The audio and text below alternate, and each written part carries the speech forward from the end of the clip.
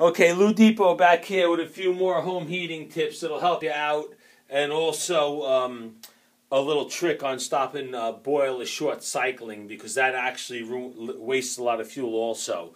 So what we have here is number 14, where we left off, add outdoor reset. Now an outdoor reset is nothing more than a little gadget that sits on the north side of the house in the shade. That's very important so it can't be tricked by the sun.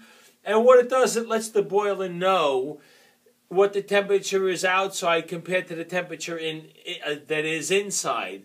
So if your wife is a little chilly, it's 64, 65 degrees out and she's chilly and she wants that comfortable 69 degrees, maybe 70, it knows it only has to make up a 5-degree difference. And with the warm water in the boiler, it may decide to just turn on the circulator pumps and say, we don't got to use any fuel. We can make up 5 degrees with 140-degree water that's in here now. And it holds the boiler from fire. And it takes over the aquastat and says, hold on, let's just circulate the water.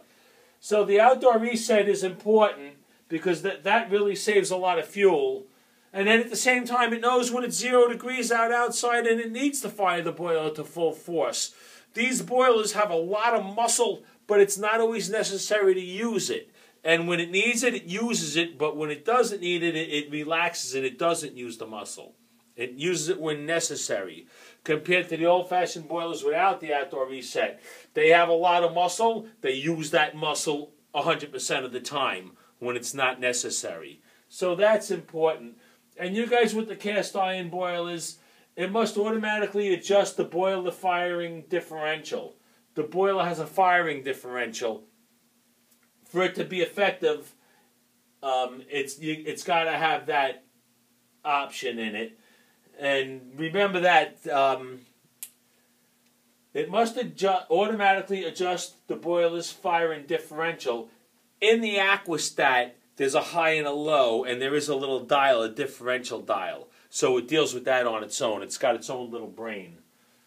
Okay, so hopefully that'll help. Number 15, a two-stage thermostat almost does the same thing. What a two-stage thermostat does is, if you want heat, it'll turn on the circulator and pump the hot water around and give you heat. But the second thing it does is just like the outdoor reset.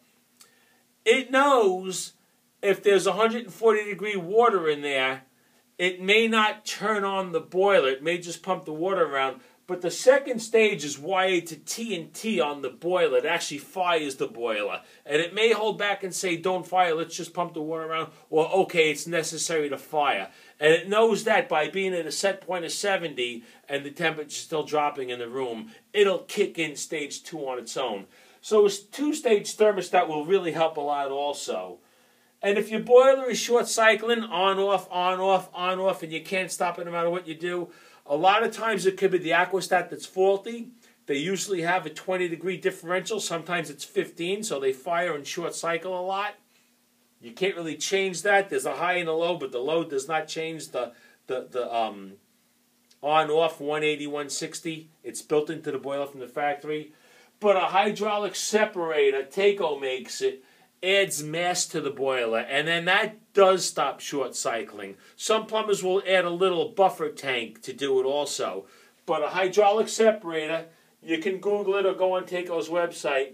They have them. Home Depot doesn't have that, but Blackman has it. It's a little brass gadget that you pipe the water in and out of again, and it adds mass to the boiler, and that'll stop a problem boiler from short cycling. Short cycling eats up a ton of fuel, and you don't want that on, off constantly all the time.